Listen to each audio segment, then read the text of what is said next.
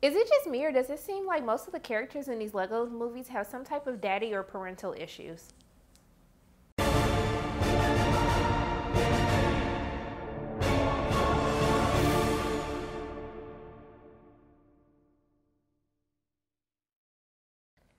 everyone, it's Sharana from Pair Weights, and today I'm going to be reviewing the Lego Ninjago movie. So for those of you who don't know, the Lego Ninjago is basically a TV show, Lego TV show that started on Cartoon Network back in 2011. And I believe it's been on for 7 seasons, and they're starting their 8th season going into 2018. So this is actually the second TV show from Cartoon Network to be made into a film in the theaters, and the first one was the Powerpuff Girls movie. So going into Lego Ninjago, so the basis of this movie centers around the 6 ninjas who were teenagers in this film, compared to how they started in the TV show. So basically, they're the 6 ninjas who protect the city of Ninjago, which is a beautiful island that is unfortunately terrorized by the baddie in this film, the villain called Garmadon.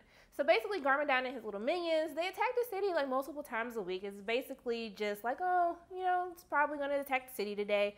And normally 9 times out of 10, he's always defeated, 100% of the time actually, by the 6 ninjas. In this film, it goes into the 6 ninjas protecting the city, but they're going to have to up their ante because Garmadon is coming back bigger and badder than ever to finally take down these 6 ninjas who continuously stop him from his plans on taking over the city. One of the major plot lines that you've seen in the trailer already is the relationship between Garmadon and the Green Ninja, who is Lloyd, voiced by Dave Franco. And basically, Garmadon is Lloyd's father, who has basically been absent in his life the entire 16 years that he's been on the planet. And yes, in this film, Lloyd is a teenager with the rest of them. In the TV show, Lloyd is actually a little kid compared to the other ninjas. So just for those of you who are fans of the TV show, he is the same age as everybody else in the movie. And one of my issues that I had before I get into my actual thoughts on the movie is just, okay, with animated films, I understand that if you're just making something for movies, for the theaters, like with real people, that you put celebrities to try to get more people to come and see it.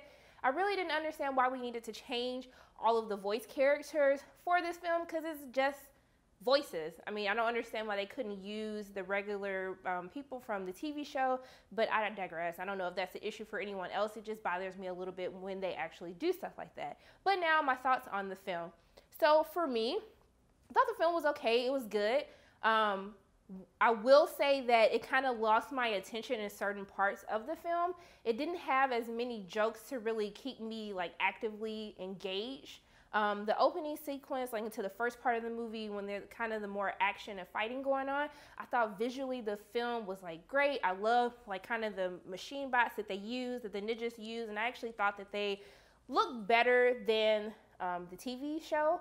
But that's just my personal opinion. It may differ for some of those who are hardcore fans of the TV show. But I did think that visually it was a very pleasing movie. It's amazing to see what they do with these Lego movies on how they really bring a Lego world to life. Now, as far as the voicing of the characters, I thought it was fine. I really didn't have any issues with it. But I just really didn't feel as entertained with this movie. I mean, it's still good. You could tell that the kids in the theaters, they really enjoyed what they were watching. But kind of towards the middle of the film, I kind of got a little tired. And I think even my friend next to me, they ended up falling asleep for a little bit. So I just thought, and I don't know if it's because I'm so hung up still on Lego Batman movie, because it was so many jokes, punchlines, that really kept you going. You really had to pay attention because it was so much coming at you. I just wanted a little bit more from this movie. I would say that this is probably my least favorite out of the 3. It's still a decent movie within the LCU, but I just wanted them to bring it.